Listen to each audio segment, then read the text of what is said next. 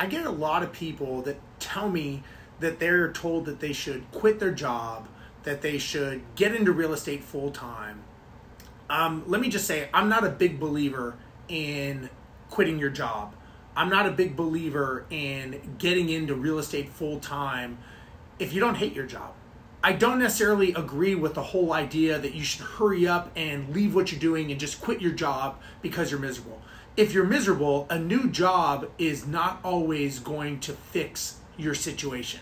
Now, if you hate your job, then you may have some other issues that maybe you need to think about. Try to figure out, why do you hate what you're doing? Maybe stop hating your job, and it'll give you the ability to make decisions. My suggestion is you got to be very careful about jumping from one thing to another. Don't just say you want to hurry up and buy all these properties and you want to hurry up and, F this and quit my job and this and that. That's not smart. Getting full-time into real estate is not necessarily going to fix your problems of what you hate. I still have a job. I'm an airline pilot. Now, it's a career. I love it. I will never give it up, but it is a job. And many people ask me, you've sold a business, you own real estate, you do all these different things. When are you going to quit? Why don't you quit?